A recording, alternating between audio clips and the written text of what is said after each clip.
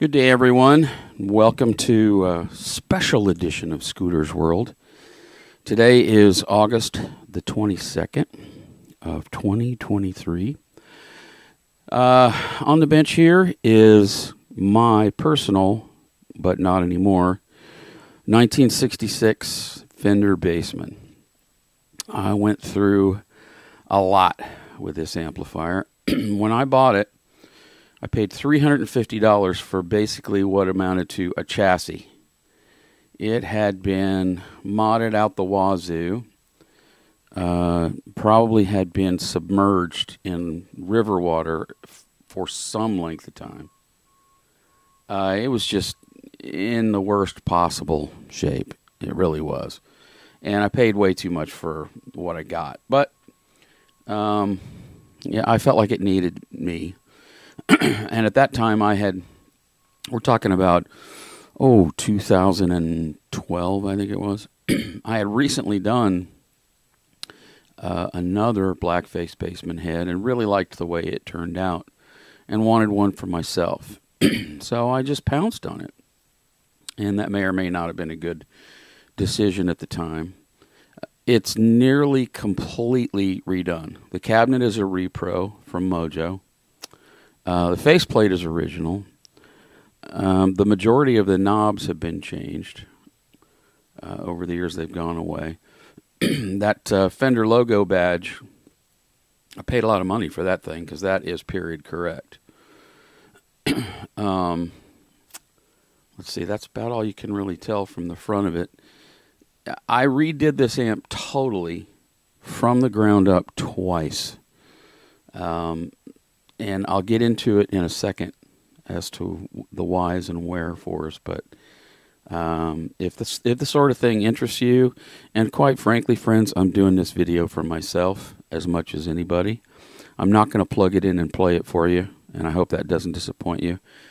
Mainly because if I do, I'll probably change my mind about selling it, and it just doesn't get used. So it's going to its new home, and I'm happy about that. But I would like a video recording of the inside of this thing just so I can have it for posterity. So let's open it up, shall we?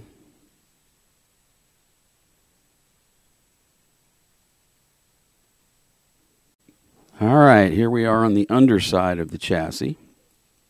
And, excuse me, you can see that I replaced the board for the filter supply.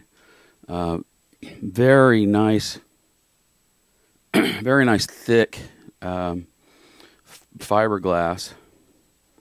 I got the board set for this amp from Watts Tube Audio back when they were still operating. I don't think they're around anymore. But as you can see, I used the Tube Amp Doctor caps all the way across, and you can see that there was one extra space here. When I first built this amp, I built it to AB165 specs, which is what everybody says they want. Well, that's not really what you want. What you really want is AA864. Those are the good ones. As I understand it, and certainly I could be wrong, but as I've been told by people who know these things a little more intimately than I do, the AA864 was one of the last things that Leo did. And AB165 was a very early CBS circuit. The AA864 has more early blackface qualities, even some tweedish qualities about it. The AB165 has an additional capacitor stage there that you can see right here I took out. When I initially built it, I did it AB165. And then I kept it and used it for a little while. And I sold it. Excuse me. I sold it to a good friend of mine. And he had it for, 7, 8 years. A fair amount of time. And during that time, I spent a few years trying to get it back from him. And eventually he relented, and I got it back. and it sounded terrible. He hadn't done anything to it. His bass player had been using it for rehearsals. It just didn't sound good. Just didn't sound good at all. So I started pawing through the circuit, and you can see the other transformers here, not original. But I started pawing through the circuit and realized that the circuit that I wanted was the AA864, and that the AB165 was not going to give me what I wanted in terms of a nice crunch in the bass channel and a nice Fender clean out of the normal channel, which is what the stock AA864 will do. The power transformer, as you can see there, is a Mojo tone.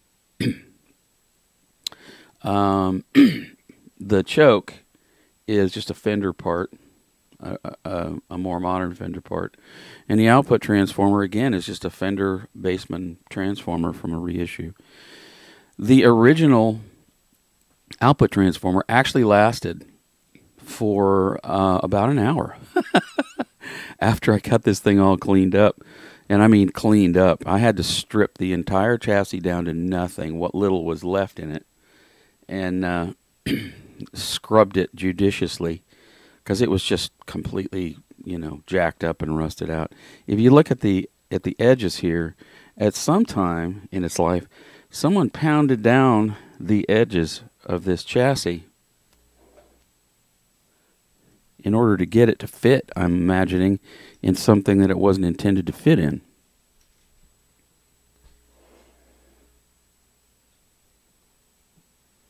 You can see that on the edge there. Somebody just righteously went after it with a hammer and a screwdriver or chisel or something. And the bottom lip here has actually been folded completely over. It does fit inside of a Bassman cabinet still, but for some reason they pounded that down on both sides in order to get it to fit into something smaller, I'm assuming. You can see my preamp tubes there in that shot. The usual JJ's there. I did use some vintage output tubes in this amp. They're short bottle. I think those are Sylvania or GE, probably RCA made. They're short bottle clear tops, and they just sound fantastic in this amp. They really do. Anyway, that's pretty much it for this side. I'm going to flip it over and look at the other side. Stand by. Okay, here we can see the inside, and like I said, it was gone. The original board was rotted, had been modified a bunch. Someone had, had used.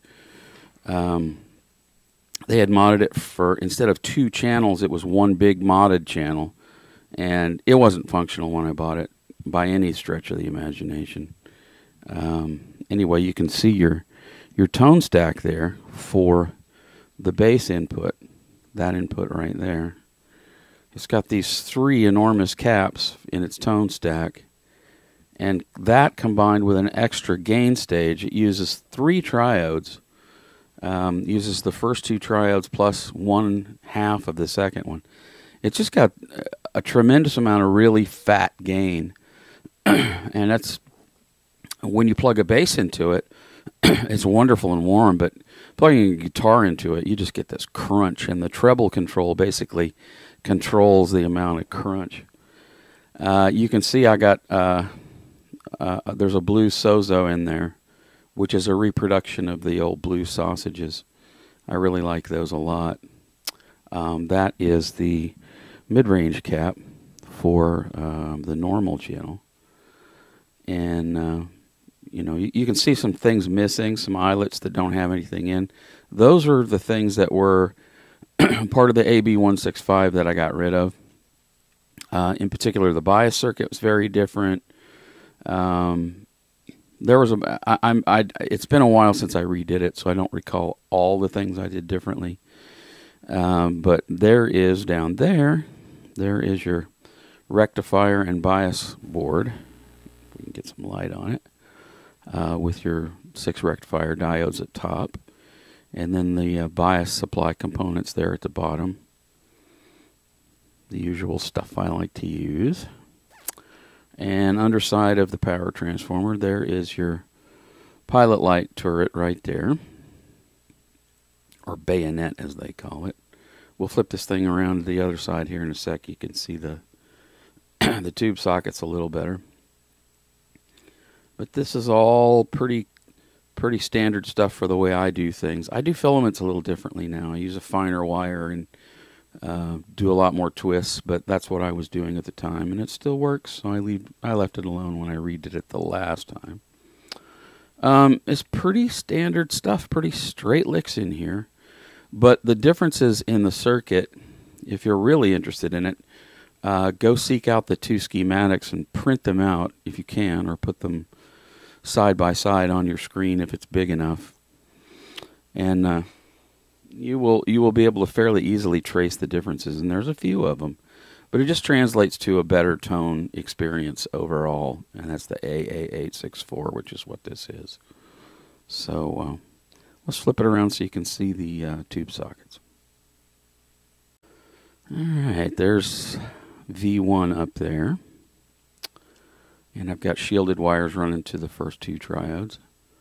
And also to that one, because that's for the normal channel, the right-hand channel. And let's see here, speaker jacks. We got a 4 and an 8 ohm separate speaker jacks, because this output transformer came with 2 taps. So I wired them up in such a way that you have a separate jack for 4 and a separate jack for 8. Makes it much easier to run different speakers off this thing. Power tubes right there. Power cable, etc. And that's wired the way I typically wire it. Now, I didn't put a tag strip for the white wire. I just twisted it together and shrunk wrapped it on this one. That's back when I was still happy with that situation. But these days I use a tag strip. This is going to be fine, but it's just a little thing that I like to do a little differently now. I think that most amp technicians develop habits over the years due to experience. You try some stuff and you go, well, that didn't work so well. I'd much rather do it this way, and that's what it ends up being. So anyway, that's pretty much it. I just wanted to mainly for my own personal records have a video of the inside of this 66 Bassman that I've been through so much with. It belonged to a dear friend of mine, like I said, for about 7-8 years. He has passed away since, and I sort of kept it as a reminder of him, but I've got another amp that actually belonged to him that I built from scratch. So I have that. And this guy just wasn't getting used very much, and should get used because it's proud. This is a very Fender-y sounding Fender. Lots of fun. Anyway, that's all I've got for this little video. Hopefully you've enjoyed it. If you have any questions about this or anything else we do here at Granville Guitars, seek us out on the web at www.granvilleguitars.com. You can also find us on Facebook and Instagram. And the dusty and cobweb-riddled blog, A View from the Granville Bench over at WordPress. Maybe someday I'll actually update that. That's all I know for now. Be good to one another.